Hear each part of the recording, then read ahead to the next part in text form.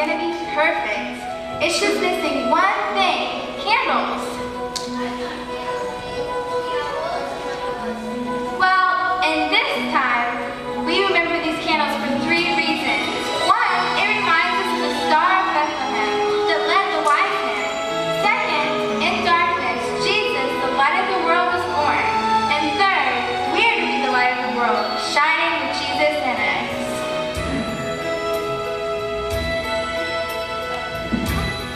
Let's light a candle the whole world can see, and let them know that they can be free. The star is shining, its beam keeps reminding that Jesus is the light to guide you and me.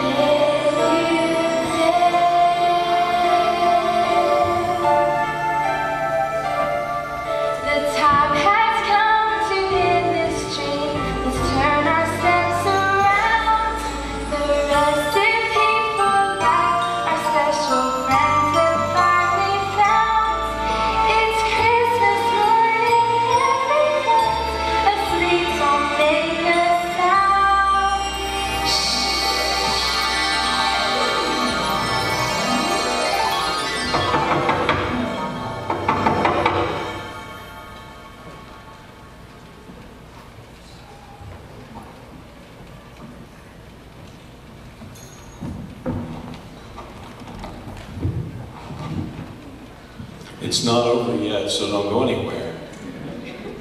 But tonight, we can definitely say we've learned something from our children. And that's what Christmas is really all about. I love the lights and the glitter and the trees and the family gathering and all of the weird food. Amen? But that's not what Christmas is about. Christmas is about the birth of Jesus Christ, the Son of God. God's gift to us. The original candle that lit up the darkness of this world. And today he still lights the darkness of this world. And I don't know whether you've paid any attention lately or not, but the world seems to be an even darker place than it was just a few years ago. But shining so faithfully in the darkness of this world is Jesus Christ, the Son of God. He shines for all to see. God sent him into this world to make a statement to us, to give us gifts. I shared a message this morning and last night with our church called Unwrapping Christmas. Today we unwrap the gift of hope. It's a great gift to unwrap. It's a great gift. I don't know about you, but I need hope in my life. And I think one of the greatest gifts that we can ever unwrap is the gift of forgiveness. There's no way to really get rid of the guilt, the shame, the feelings of not measuring up until we feel forgiven. And the only one I know that offers real forgiveness, which leads to hope and peace and life, is Jesus Christ. I'm going to ask you to bow your head with me and close your eyes for just a moment. And I want to pray with us tonight that God would open our eyes this Christmas and that we wouldn't miss the light of Christmas, Jesus Christ. I hope every candy cane you ever see again reminds you of his gift to us, that he washes us white as snow. Though our sins would be as scarlet or crimson, he washes us white as snow. That he is the good shepherd that has come to watch over us and care for us. And as I pray with you tonight and for you tonight, if maybe you've never surrendered your life to Jesus Christ, if you've never asked Jesus Christ to be the light of your world, to take charge of your life, I can't think of a better time than tonight to open that gift of forgiveness, that gift of hope. The Bible says that if we ask God to forgive us, that he will. The Bible says if we believe in our heart and confess with our mouth that Jesus Christ is who he is, the Son of God, who came to this earth and lived for us, died on a cross for us, and 3 days later God raised him from the dead for us. The Bible says if you believe that in your heart and confess that with your mouth, you will be saved. I believe that God has that special gift for every one of us. Don't leave here tonight without opening that gift. Let's pray. Heavenly Father, we pause for just a moment in the special night of celebrating you and celebrating with our children what Christmas is really all about, to be reminded of the gift that you gave. I pray tonight, Jesus, that your light would shine in every life here, every heart here, every home that's represented here.